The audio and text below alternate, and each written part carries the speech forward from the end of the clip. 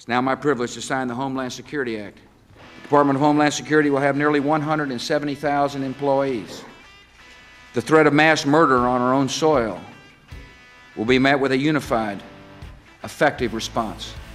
So the Department of Homeland Security, DHS, is celebrating its 20th birthday, which is a perfect opportunity to rethink the whole concept of Homeland Security and how to best provide it.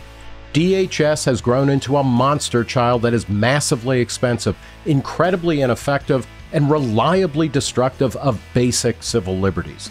It's time to abolish it and replace it with fewer, smaller, and more accountable agencies. In the wake of the 9/11 attacks, President George W. Bush called for the creation of a new cabinet-level department whose primary mission is to protect the American homeland. By pulling border security, emergency services, and immigration into a single streamlined bureaucracy, Bush promised that the new department would improve efficiency without growing government. Instead, we got politically manipulated, color-coded terror alerts that only made it easier for late-night comedians.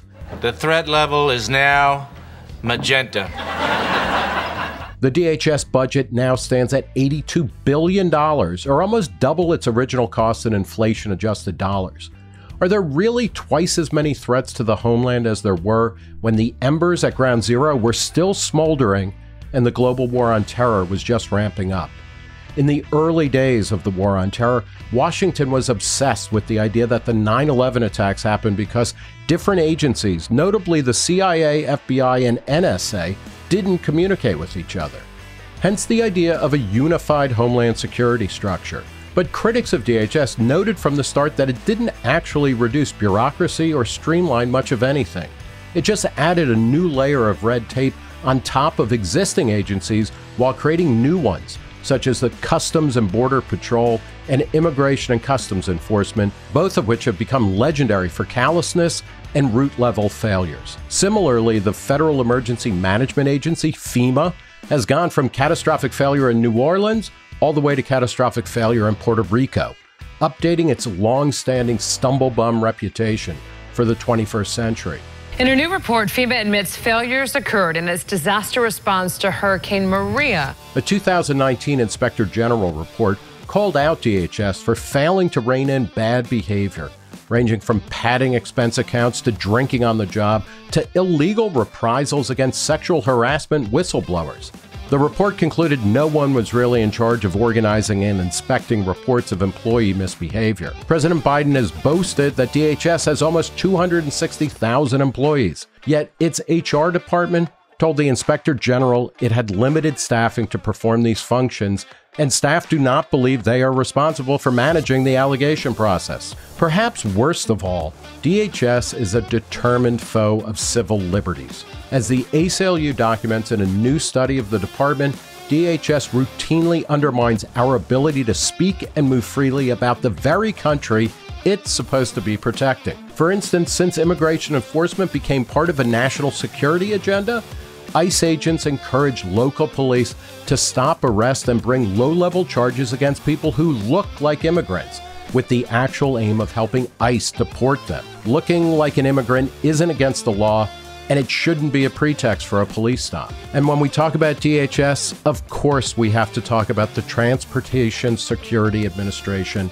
TSA. Oh, curse the brilliant TSA! Which you might refer to as thousands standing around, the testicle squeezing agency, or any number of different euphemisms. Despite very occasional positive headlines, the TSA rightly looms large in the public imagination as a make-work program gone horribly wrong. Famous for forcing mothers to drink their own breast milk, scaring children, and pantsing the elderly, the TSA reportedly spends as much as $667 billion per life saved. On its 10th anniversary, 2 conservative Republican members of Congress even denounced the TSA, saying the degraded security theater it imposed on travelers did not improve on the safety protocols that were in place before 9/11. DHS's mission is simply too vast to accomplish. Having been tasked to do so many different things, from processing immigration checks to responding to natural disasters, to checking passengers on every flight in America, to stopping terrorism, it ends up doing all of them poorly. It would be better to break those functions up into smaller agencies that are directly accountable to departments that existed prior to 9/11. As Richard A. Clarke, a 30-year veteran of security positions in the Defense Department, State Department, and White House, has suggested, it makes sense to create a smaller group tightly focused on terroristic threats that would work directly with the FBI and the Office of National Intelligence.